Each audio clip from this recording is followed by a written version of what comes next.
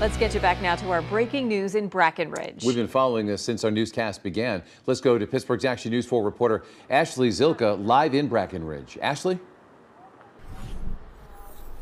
Yeah, we're still working to gather information. We just arrived on scene, but I can tell you this is a very active scene. I'm going to step aside so you can see what's happening behind me. So I'm right now on 6th Avenue and Prospect Street. We can't get any closer to the scene right now, but you're looking at, I'm told, a maintenance building, and that's where a lot of the police presence is.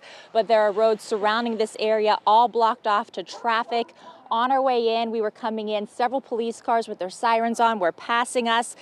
EMS units are here, different agencies from nearby areas. I saw one agency from Westmoreland County, but once again, you're looking at a maintenance building, and then right behind it, there's another big building. In between these two buildings, I'm told it's a scrap metal yard, but we're working to get information right now. It's unclear if anyone was injured or what exactly this incident started.